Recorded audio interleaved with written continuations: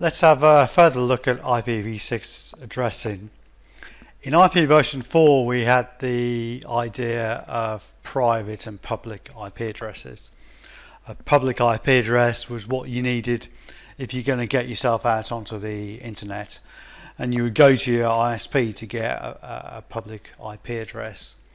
Private IP addresses are all documented in RFC 1918, and you can choose whichever of those you want. It doesn't matter, you're not going to be connecting to the internet, and the fact that you're using the same ones as other companies are makes no difference because your network is totally private. IPv6 has a similar concept.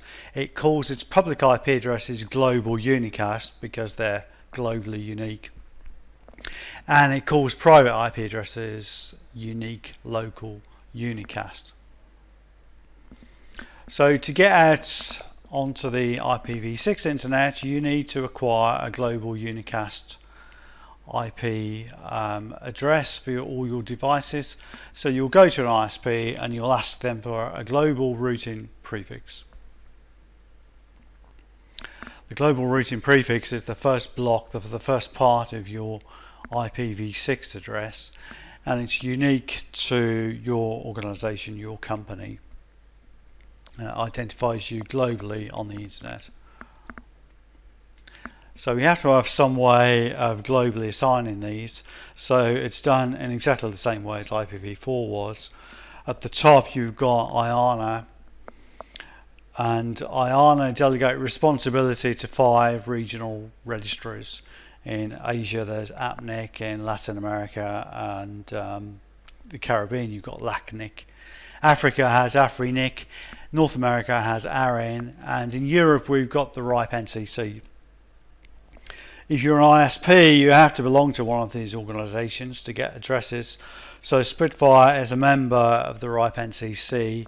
We're what's known as a local internet registry, or LIR, and we obtain IP addresses from RIPE and then we assign them down on to our customers. What's interesting at the moment, if you look at IPv6 addresses, because IANA has only started allocating them out, you can look at an IP address and tell exactly where it's come from. In North America, all IP addresses start with 2001. In Africa, they all start with 2ABC. And in Europe, all IP addresses start with 2A02 because RIPE's been assigned that as their /16. Spitfire has acquired from RIPE a range of IPv6 addresses. We've got a /32, and that is our /32.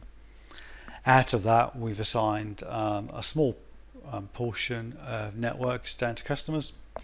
The current thinking is the customers should be assigned to /56 or /48. So the allocations we've made so far have all been /48s, and that makes the maths easier anyway. Now you're probably thinking IP version 4 subnetting was an absolute nightmare. IP version 6 is 4 times as long, therefore it's going to be 4 times the headache. But fear not, IPv6 subnetting is a little bit easier than IP version 4 for this simple reason. It's been decided that all LAN subnets will be fixed at /64s. So where in IPv4 you had to have variable length subnet mask and you had to chop things up into sizes that fit neatly into how many hosts you want, in IPv6 you don't have to worry about that. Every single LAN gets a /64. That's what the rules say. Now /64, if you think about how many IP addresses that is, it's 2 to the power of 16.4. 2 to the power of 64, which is a huge number. It's 18 quintillion, 446 quadrillion, 744 trillion, 73 billion, 709,551,616 IP addresses per LAN. And if you're assigned the /48, then you've got 65,536 of those to play with on your network. So we'll have no more arguments with customers now about whether they really need that extra IP address and can they not do without it. IPv6 just blows all that away. And you're probably thinking, well, isn't this going too far the other way? Isn't this really going over the top? Haven't the internet boffins gone totally mad? Well, IPv6 is more than just about an enlarged address space. IPv6 is a totally new protocol that's designed for a world where there are a lot more devices on the internet, and you've heard people talking about the Internet of Things, where everything in your home, from the refrigerator to the cooker and all the light bulbs in your house, will have an IPv6 address. And you don't want to have to statically assign IP addresses to every single light bulb in your house. So IPv6 has a way of assigning addresses automatically called slack, and in order to do that you need the host portion to be a fixed size, and it's decided that that fixed size will be a /64. So a company acquires a global routing prefix from their ISP, and in this case we'll say it's a /48, and the network engineer has the task of chopping that up into loads of /64s for all their LAN subnets. So the first part of the IP address, or the first 48 bits, is the global routing prefix. The host portion is fixed at 64 bits, you can't do anything about that.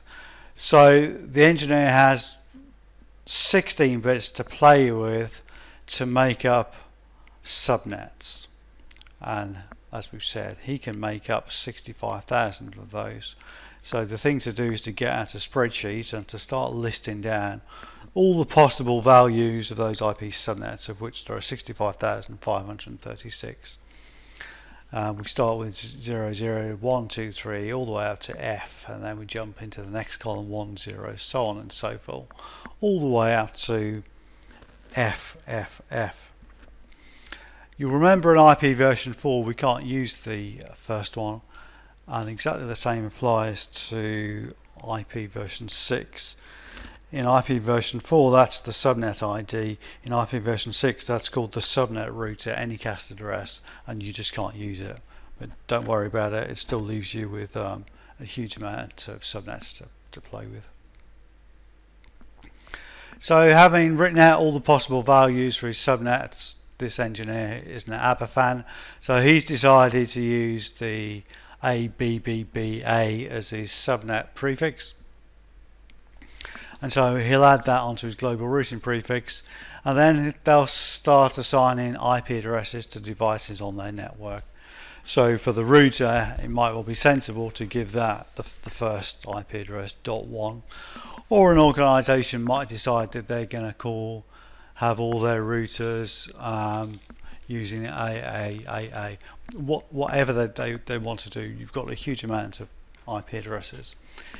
And router IP addresses, they will probably still be given a fixed static IP address, manually configured by an engineer. But then all the other devices on the local area network will acquire an IP address, normally automatically. And we'll talk about that process later. Finally, let's talk about unique local unicast addresses. These are the equivalents in IPv6 of private IP addresses in IP version 4. They're very simple in that you just start your IPv6 address with the letters FD. So any IP address starting with FD, you know, is a local unicast address. You then add to that 40 random bits to make up your 48-bit routing prefix. You just choose whatever values you want to. You've still then got 16 bits of subnet to play with to make up your subnet value, and then you've got your 64-bit host portion.